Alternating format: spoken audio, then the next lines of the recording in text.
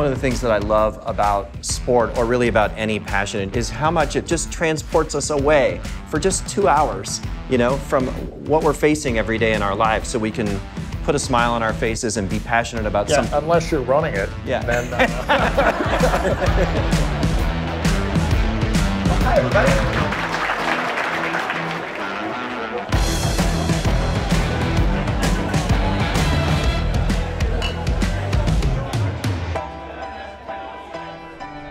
Hi everybody, welcome to Sidekicks Conversations. I'm Mike Sievert, and today I'm at the Sidekicks pub here at T-Mobile's headquarters with another Seattle-based CEO, the head of the Seattle Kraken, Tod Leiweke.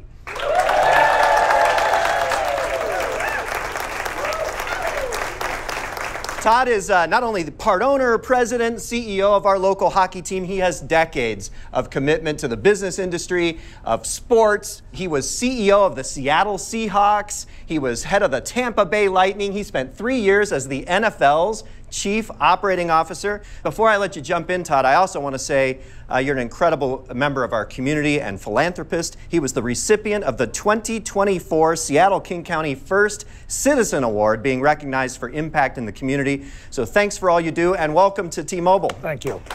Yeah.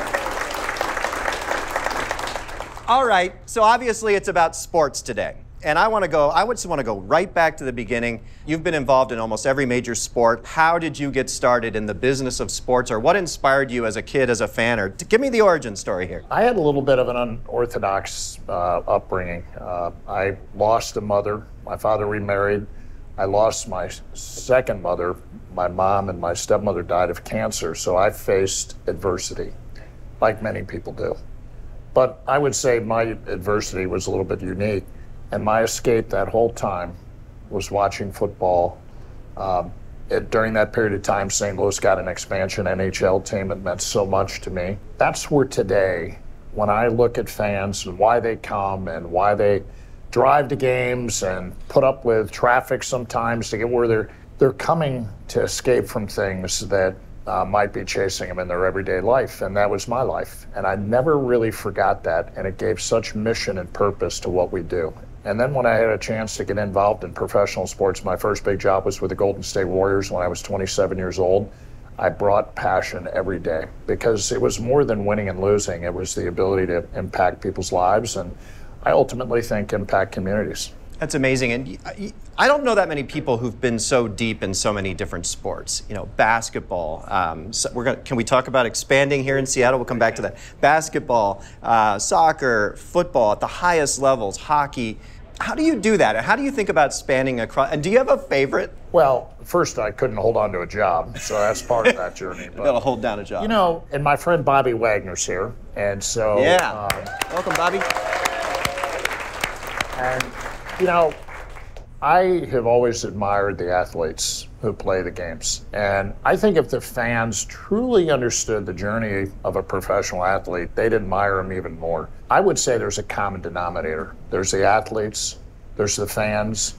Yeah, they pay for tickets, but more important, they give you their passion, they give you their time. And if you're a steward of those things, if you're a steward of those passions, they will hang in there with you.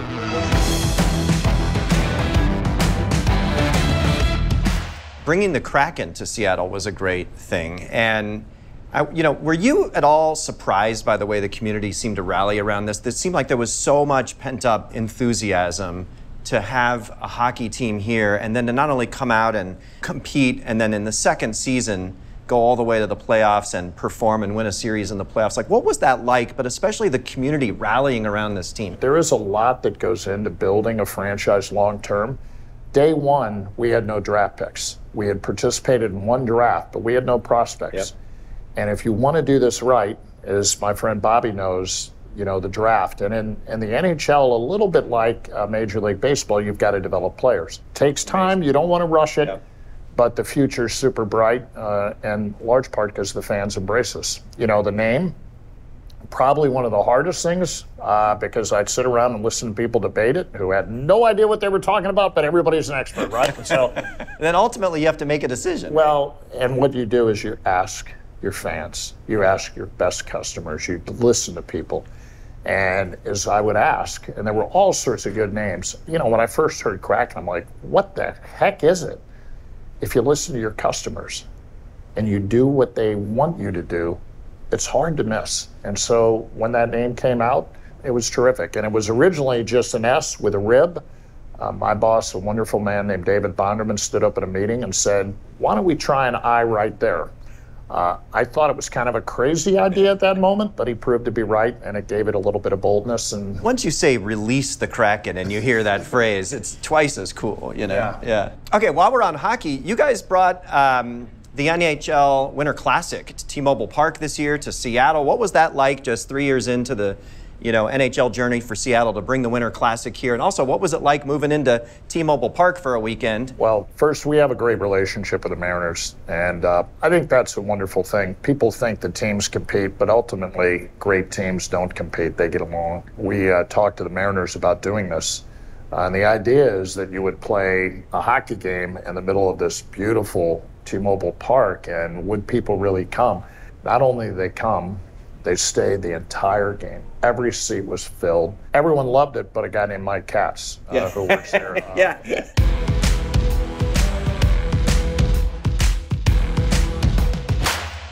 I want to learn about the One Roof Foundation. Will you tell me what that's all about? Because everybody's talking about it, and it sounds like it's important that people should know what it is. Giving back builds self-esteem. Giving back matters to your customers. And so day one, we said, under this roof, amazing things are going to happen. And it is one roof where we all prosper. So we staked out issues like youth homelessness. We staked out sustainability, environmental justice. And so powerful things have happened. But when you step up, people are going to ask, and they're going to say, can you help? And it's a great privilege to do that. But one of the projects we've taken on, which I'm so proud of, is Memorial Stadium. Right there on the campus. It occupies a huge footprint on the campus. It's owned by the designs. They're beautiful. It's owned by the Seattle Public Schools. They've not had the resource to fix it. They then passed a bond issue, and then the city said, oh my gosh, let's make sure we're not just building a high school stadium here. Let's make sure it's something compatible with the grandeur of this campus. And we know that if we pull it off, that those students are going to have those epic experiences again. And we're talking about engaging students, not just the athletes, but in production of games and creating a technology center. And I'll be calling you about that someday, okay? I figured. I wonder if we can talk about technology in sports for a second, because what T-Mobile's doing is, when we get involved with a sports sponsorship, it's usually actually to try to showcase what we can do as a technology company. For example, we were the connectivity for the Formula One Las Vegas Grand Prix, and that we had a big sponsorship there, but it was much more about showcasing what our unique 5G network can do. How is technology changing sports generally? I mean, you've been around a long time. Yeah. I hope that's not offensive to say. That's a compliment. No, it's good. And technology's changing sports generally. Yeah, analytics is a huge part of how we do it, but also bringing the fans into it. And we're working on some really cool stuff on our broadcasts where we want the fans to know more. And the way you do it is through technology. And the more the fans know, the more they're going to feel good about the time they're spending, the emotion they're investing. The technology has been a dramatic enhancement for fandom.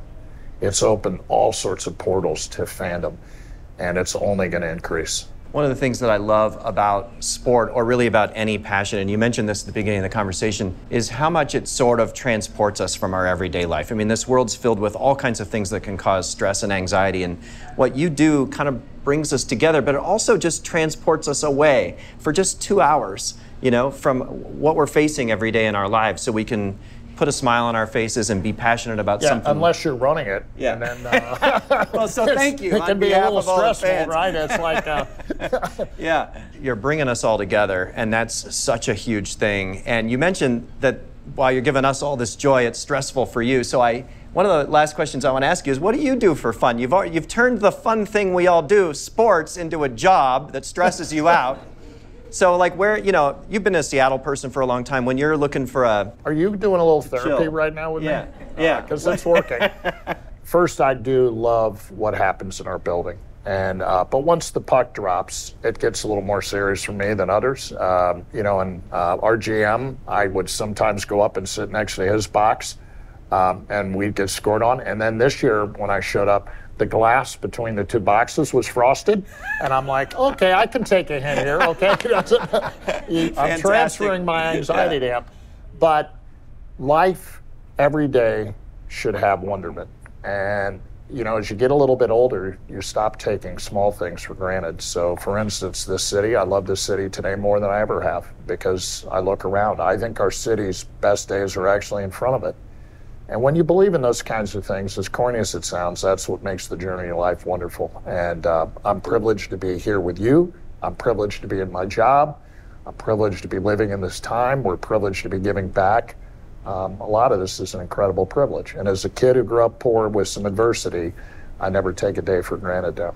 Well, thanks for the magic you bring to this city and for lifting us up and giving us, you know, an escape and something to be passionate about, but also in doing all that for being an incredible citizen in our community, Tod. Thanks for being at T-Mobile today, man. Cheers. And that's Sidekicks Conversations for today, you guys. We'll see you next time. Take the rest of the day off. Yeah! Here! Here, here.